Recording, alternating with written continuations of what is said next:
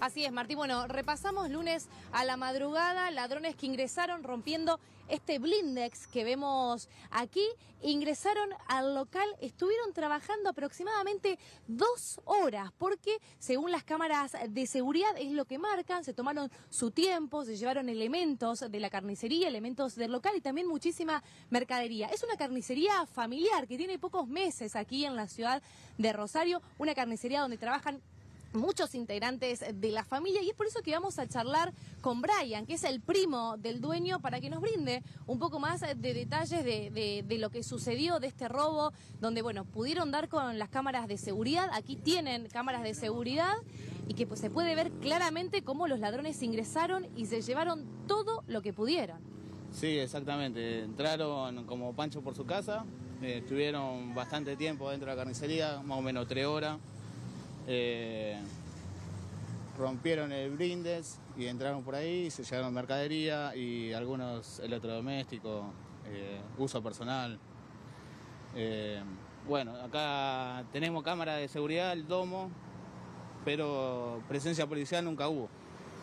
Así que estamos más o menos desprotegidos. Bueno, ¿No? decías vos, entre 2 y 3 horas estuvieron los ladrones dentro del local y la policía claramente no pasó por la zona en ese momento. No pasó, y aparte también hay, como verá, hay mucho movimiento, Pellegrini esto. Y bueno, si pasó policía, nunca vieron el agujero que hicieron y entraron y todo lo que se llevaron. ¿Qué sienten? Sabemos que es una carnicería familiar, que trabajan muchos de los integrantes de tu familia. ¿Qué sintieron y qué sienten, no, al ver las cámaras de seguridad y ver a estos ladrones que con total impunidad se llevan sus cosas? Sí, te da bronca, viste, en el momento, pero hoy en día es algo común. Si vos prendés el noticiero, ves todo el día robo, arrebato, entradera, y todo lo que no se ve y lo que no se ve. Uno sabe. Me decían que les va a costar muchísimo reponer el vidrio, un blindex que le pasaron el presupuesto de 800.000 pesos. Sí, vale caro. Ya antes de venir acá al local tuvimos que comprar uno porque también lo habían roto, así que ahora de vuelta. Decir que un vecino nos ayudó con la soldadura, pusimos un chapón, nos dio la mano de soldar, todo a caridad. Bien, vamos a mostrarlo porque esto lo querían también destacar los titulares de la carnicería. Claramente al no poder comprar el blindex porque le pasaron un presupuesto aproximadamente de 800.000 pesos, un herrero de la zona los ayudó, mirá como vemos Martín, ¿no?, a poder poner estos chapones como manera de seguridad, y los ayudó. Claro, recién lo hicieron hace poco tiempo para poder de alguna manera no cubrir este blindex que está roto y que en el día de hoy y por un tiempo, según nos dicen, no van a poder reponerlo. Y no, por el momento no, vamos a tener que... Porque esto fue todo hecho a pulmón, no vino nadie a poner plata, nada. Es como ya usted dijo, esto es familiar. Yo te di el primo, acá está el hermano, está la mujer, esos son los hijos, así que estamos todos familiares. Y sí, por el momento vamos a trabajar así, a puerta cerrada, enrejado, como te pide la ciudad. Esas son las medidas de seguridad que van a tener que tomar. Sí, la verdad que lamentable, ¿viste? Porque después de tanto esfuerzo, ¿viste?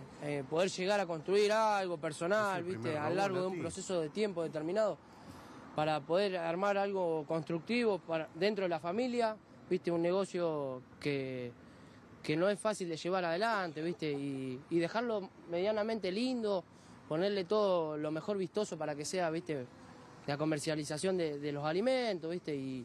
Y ponerle un chapón y tapar toda la visión que queda lindo en cuanto a todo este esfuerzo, ¿viste? Te genera bronca, impotencia, tristeza, ¿viste? No sabes cómo describirlo ya. Martín, sí, te escucho. No, saber si era el primer robo que sufren con este tipo de características. ¿Es el primer robo que sufren con este tipo de características? De este negocio no, ya lleva 2 robos en este local.